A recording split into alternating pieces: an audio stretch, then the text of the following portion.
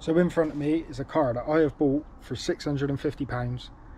It's wrecked, it needs a lot of work, and I'm going to see if I can get it road legal within today. In this video I'm going to have this car back on the road, looking good and potentially ready to be sold, and I want to see if I can make a bit of profit on it. Let's see if it's doable. So this is my new to me 2012 Audi A3 S-Line. It has 119,000 miles. It's only got one key, no service history or paperwork at all. So with that being said, I'm going to see if I can repair, get this car 100% road legal and safe, and still make a profit by selling it on. So stay tuned throughout the video where I get this ready to be put back on the road.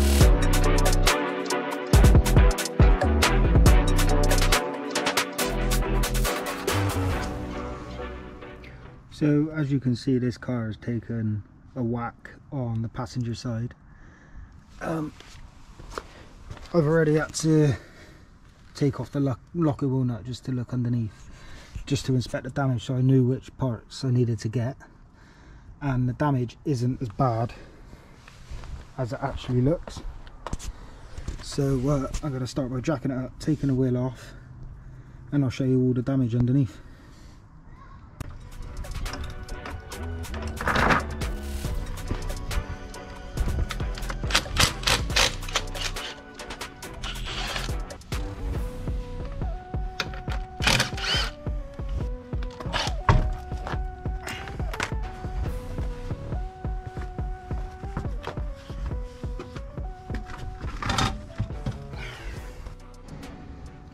So with the wheel off, the only damage I can physically see is a bent shock, which has sent the wheel in to hit and get trapped underneath the strut. All the wishbone, all the trap rod, everything just seems perfectly straight.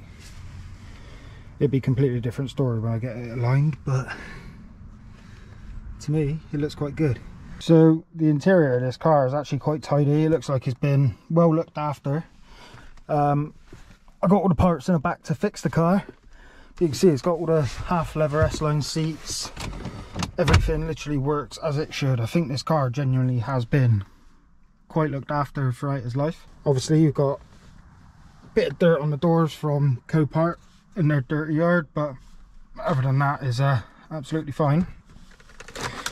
Copart did say that the car starts and drives. It definitely doesn't drive with that wheel like that, but it starts. So we got a lot of engine faults and brake faults. So what I'm doing is I've plugged it into VCDS. It's running a scan on the whole car down to the radio, the aircon, etc. And we'll see what underlying faults this car has.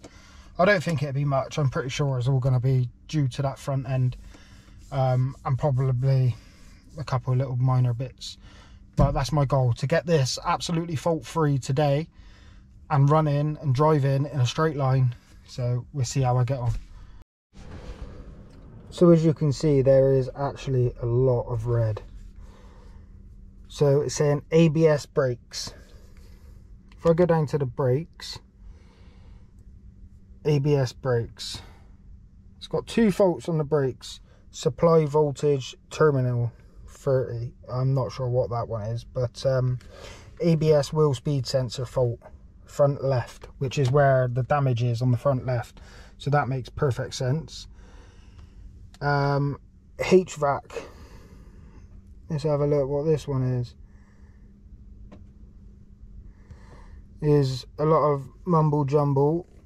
So crash sensor for side airbag, crash sensor front passenger side, rear driver side, rear passenger side. But all the seat belts seem fine, no airbags have deployed.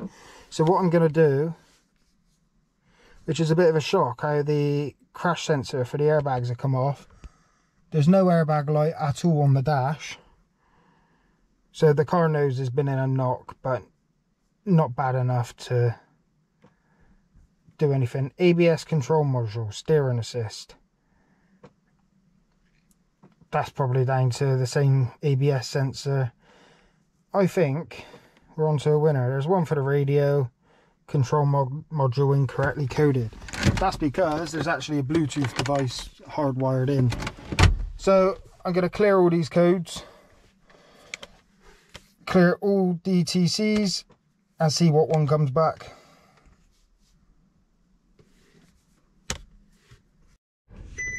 So since clearing the faults, all we've got is ABS and steering assist, which is down to the braking system as well. So happy days. There's no airbag fault. I think the car just sort of had a bit of a panic mode when it got knocked. The airbags didn't deploy, so all the seat belts are absolutely fine.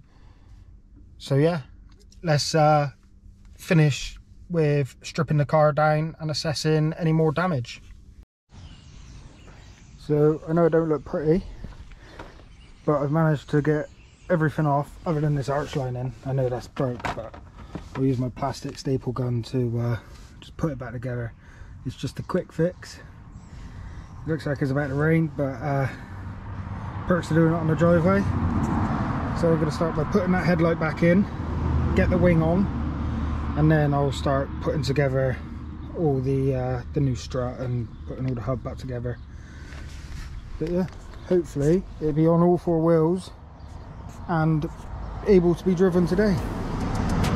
So once the headlight's in place, it's just 3 T30 screws just to secure it down. Along with the wing is this the same again, it's probably 10 or 12 T30 screws. Once that's in place, you're good to go. So it's now the next day. I realised I bought a new memory card for my camera, and I bought one off eBay. Turns out it was a fake Samsung one, so everything I've recorded just wasn't happening. But I've got the Audi back together. I'm not sure where I've recorded it up to. But it's got a new wing, new shock. Don't know if you can see it in there, but there's a new shock in there. Everything's buttoned up. All I've got to do is replace the door.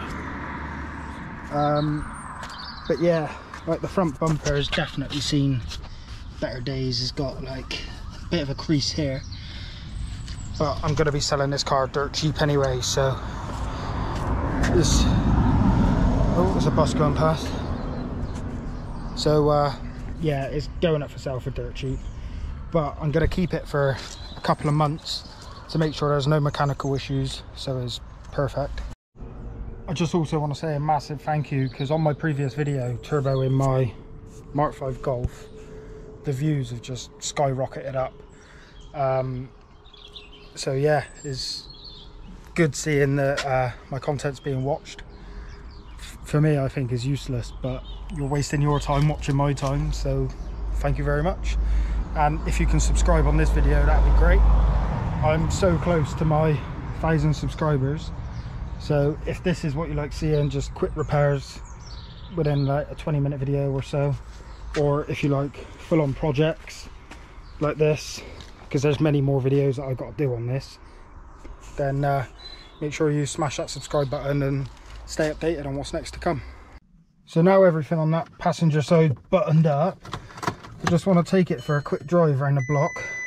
It says service due, and I know for a while that ABS light is going to be on. Yeah, there we go. I've still got to do the ABS sensor on that side because the cable would split. One's in the post, is on his way. So I think I was wrong at the start of the video when I said it's going to be done today, but hey ho. So yeah, I'm just going to take it for a spin around the block. It's all insured before anyone, all got insurance, MOT and stuff. So the first test drive went as expected. There was no knocking. It drove straight. The tracking definitely needs doing though, because the steering wheel is pretty much like that. So yeah, on the next video I got to get the tracking done, get it MOT'd, get that door fitted. So unfortunately it's not just a one video wonder. I'm gonna get it perfectly road legal, safe, and looking good as well. So it's going to need a full clean and a detail inside and out, and then potentially put it up for sale. Like I said, I'm gonna keep it for a couple of months, but I don't really do much driving anymore anyway, especially in a car. But my main priority is getting that Golf on the road, getting it mapped and sending it. So if you've enjoyed today's video, make sure you smash that like button. And yeah, I'll see you on the next video. Thanks for watching.